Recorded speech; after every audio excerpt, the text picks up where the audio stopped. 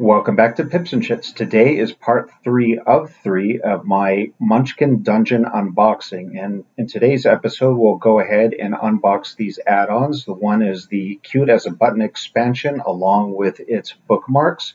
The other one is the Board Silly expansion and along with the crawling hand miniature figure. If you missed any of the previous 2 videos in this series, go ahead and click the cards in the upper right hand corner. In the first video, you can see the unboxing of the core game and the epic board. And in video 2, you will see the box of holding and the side quest expansions. So with that, let's dive right in. First up is the Munchkin Dungeon Cute as a Button add-on. I'll go ahead and take the cellophane off. Turn this over, and we'll see a little bit of what's in the back. Cute as a Button is an expansion for the Munchkin Dungeon board game for all heroes who know that looks and fame walk hand in hand. The set adds 4 new, almost too cute to handle roaming monsters and the fearsome, in an adorable way, Cutzilla boss. Enjoy lovely threats and loot cards with 2 new mechanics, cuteness and pets, to give you more fame by the end of the game and to keep track of your looks with the new Who Wants to Be the Cutest scoreboard. So go ahead and open this up.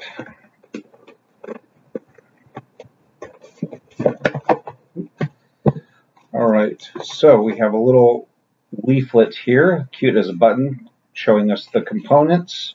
Color, we have how to play Cute as a Button. We have feeling cute and pets here, and just credits on the back. Looks like we have a new scoreboard here, one-sided scoreboard and 5 tokens that for the players, matching their tokens. Let's see, we have more cards. Go ahead and open this up.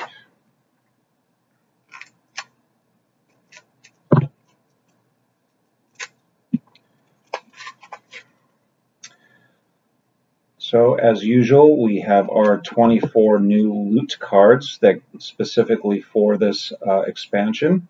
And it looks like we have Ugly Duckling. We still have our fame points up here, but it looks like we have some cuteness scoring up here as well. And I imagine this goes up or down on the track, cuteness track.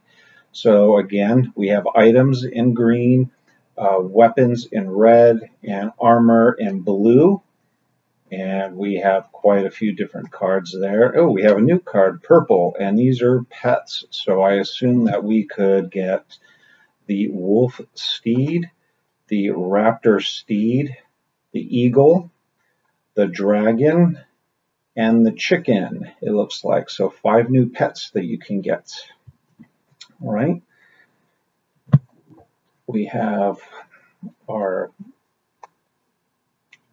room cards here. Again, levels 1, 2, and 3. Some with monsters, some without. So here's our new boss, which would be Cutzilla, the 3 cards for Cutzilla here. And we have the Blob Goblin, the Nay Slayer, which looks like a pony with a sword in his mouth. We have a teddy bear who looks a little beat up. He's got one eye missing and some patches and some stuffing coming out of him. We have a baby Cthulhu type monster. That's in the chibi style with the big anime type eyes and heart on his chest. We have some new empty room ones.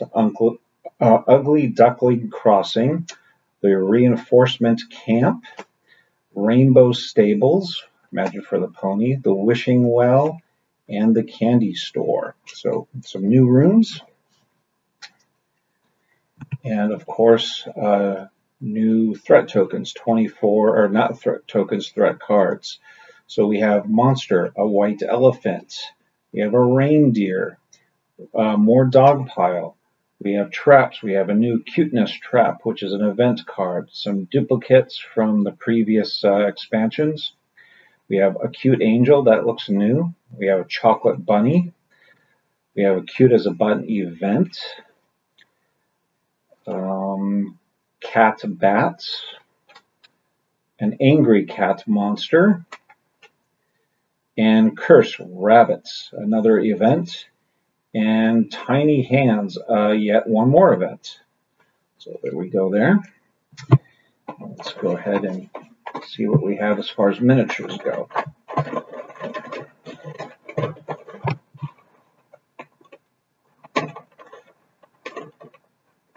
Now, in case you're thinking about ordering this game at all, I've played now a few times, and before I forget, I want to say that one of the complaints that I've been seeing on Board Game Geek, and I kind of recognize it as well, is there's just not enough dice. The core set comes with 6 dice, and I know I mentioned in an earlier video, if you didn't get the chance to watch those, go ahead. But you know, I didn't want to get extra dice packs because I thought they were just aesthetic. But after playing the game a couple of times now with friends and my wife, we decided you definitely need an extra set of dice, one for the monsters, definitely. So if you get a chance, go for it and get some more dice.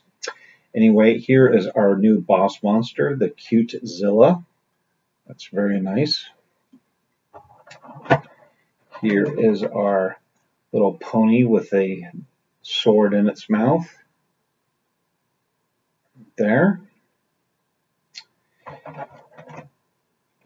Here is our green blob. Kind of reminds me of that blob in Weird Science, if you ever catch that movie from the 1980s there. Little blob monster. We have our walking teddy bear. That's he's actually got an X out on one of his eyes right there. And you can see a patch right there. Pretty easy to paint that one up, I think. And of course we have baby Cthulhu in the chibi style. He's got his little wings back there, got the big eyes, little heart there on his stomach. And that is it for the cuteness overload. So we'll move on to the bookmarks for this now. So here we have some more bookmarks. This came with the Cute as a Button add-on expansion. We'll go ahead and take the cellophane off just so we can obviously open it up and get rid of that glare from the camera, the reflection. So I don't even know how many there are in here. So there are 1, 2, well, this is just a little ad. This isn't anything right there. So we have 1, 2, 3, 4 of these kind of like orange pink colored bookmarks. And we have 4 bluish green turquoise bookmarks. Each of them say you can tear this bookmark apart for the rest of the game. I don't know if I would ever do that. Like I mentioned last time, I would probably just photocopy these. And, you know, if you have a color printer, scan them in and make them yourself. So you have the OP bookmark. It says tear this bookmark apart to gain 3 levels. You have the bookmark of the best armor we could find on the roadside, which is kind of funny. And you tear this apart for the rest of the game. You have an additional damage and shield icon. Bookmark of no plants were harmed. You tear this up for the rest of the game. In any fight, you have 2 lightning bolts. And the technical bookmark, or technical workout bookmark, you tear this one apart to defeat any one monster. And these are assuming just one-time use bookmarks. But again, I'm not going to tear mine up. All right, we have the ecological bookmark of darkness, which is add 1 threat token to the threat pool and pass this bookmark to the active player, and they can use it once per game. The bookmark of the Quack of Doom, which is give 1 shame token to a player with more fame than yourself. Pass this bookmark then to that player, 1 use per game. Bookmark for everything else. We have a picture of a credit card here, valid through eternity. And it says you tear this bookmark apart to gain all the loot in the loot display. So that would be 4 cards in the loot display. And finally, friendly arson bookmark of friendly burns. Inflict 1 damage to a player with at least 2 life left. Pass this bookmark to that player 1 use per game. Unfortunately, this is take 2 for Board Silly because halfway through this portion of the recording, my document camera shut down. So I've already removed the cellophane from here, but I'll go ahead and turn it over and read the back. We have Board Silly is an expansion for the Munchkin Dungeon board game. Face 4 new roaming monsters, lots of dangerous threats, and the dreaded Meeple boss, who's ready to show you who is king of the board. Start your collection by proudly placing your loot in the brand new shelf dashboards, keeping it safe from your opponents, and see which collector will gain the most fame by the end of the game. So go ahead and open this up. Here is our little leaflet showing us how to play with this add-on here. We'll talk about our collection board and the new dashboard here, and new scoring mechanisms over on this side, and just credits on the back. Here is our 5 new shelf dashboards, 1 for each player, and just one-sided here. And it looks like you get a +1 fame for every weapon, 1 for every armor, and 1 for every item. -3 fame if these shelf spaces are empty. And it looks like possibly if you fill these up, you get an additional 2 fame, possibly if you have a full collection. We have our cards here. Set this up to the side for a second. And we have new loot cards, which is pretty much standard for all the add-ons here. See, so again, we have a cyan meeple, brown meeple, become super munchkin, an item, rising bun, ketchup mechanism, king's burger, orange meeple, a resource cube, which is an item. This is kind of new. Discard this item to gain 2 coins or 1 potion. We have a meeple cannon, which is a weapon. We have a meeple scepter of absolute power. It's also a weapon. For 1 lightning bolt, deal 1 damage for each different colored meeple you have in your play area. That's pretty nice. So I guess the more meeples you collect, the stronger your weapon becomes. Munchkin Dungeon, got an item here worth 3 fame if displayed in your collection. Some new kind of zany armor. We have a golden meeple, more resource cubes. We have a kingmaker, wand of analysis paralysis. We have some more weapons and more armor. And we'll go ahead and move on. All right, we have our starting, only 1 dungeon card here for level 1. We have an empty room, which is a gateway. Couple level 2 cards. We have the Gamer's Cave and the Game Show Studio. And then a couple level 3 ones. We have the Meeple Village and Gathering of the Geeks. And then our couple new monster rooms for level 2. We have the Shrieking Geek and the Old Board Game Reviewer. And level 3, we have the Loaded Die and the Comment Troll. That's kind of funny. All right, and I assume this is our new boss monster here, the Meeple Boss. Yep, we have three cards there, 1 for each level, 1, 2, and 3 for the Meeple Boss. And I can't get this card out, but okay, there we go. We have 24 new threat cards as well. Cultist of the New, a few of those. We have the Dog of War, more Dog Pile. It's a Eurogame event. More Wandering Monsters, take that. So we have a couple of repetitive cards that we see from the core set here, but otherwise, let's see, Zombie Sid, Abstractness, Co-op with a Trader, Variable Player Powers, Dice Placement. This is another repeat card. Blood Rage, Game Store Manager, Game Show Host, that's funny. Wandering Monster, more of those. I don't understand the rules. We treat damage as shields and shields as damage during this fight.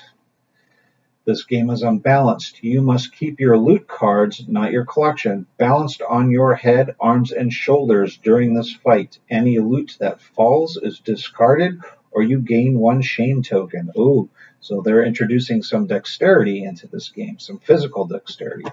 And we have Richard the Kitten Heart. When played, the monster or the player with the most coins give half of their coins rounded down to the player with the least amount of coins. All right, those are our threat tokens, or threat cards, excuse me. And now let's go ahead and look at our miniatures here. Well, that didn't work out for me, did it? Fell out right there. So we have the King Star. We have the big meeple right there.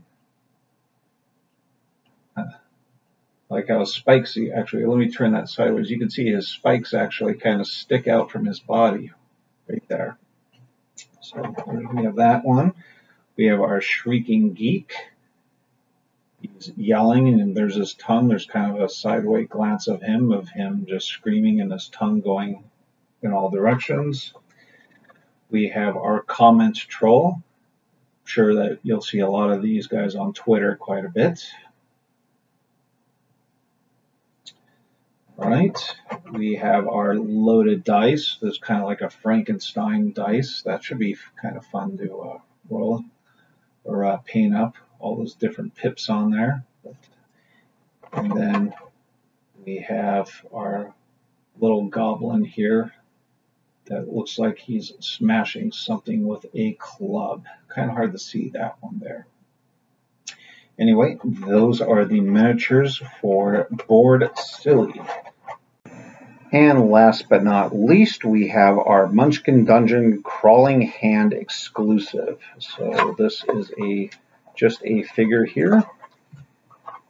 Actually comes with some cards, which is pretty nice. Oh, it's a level 2 monster. And he comes with his own single card for a room. You can incorporate that, I guess, into any game without having any expansion. And there it is. It's just a crawling hand. It'd be kind of fun to paint that one up. Relatively easy. Not that hard. Anyway, that is it for this unboxing. So hopefully you've enjoyed. Again, if you missed any of those previous video episodes, go ahead and go back to my channel and you can watch those. Anyway, this is Jason for Pips-N-Chits, and I hope you enjoy this unboxing. If so, go ahead and leave me a comment in the comment section below. But until next time, have a great day.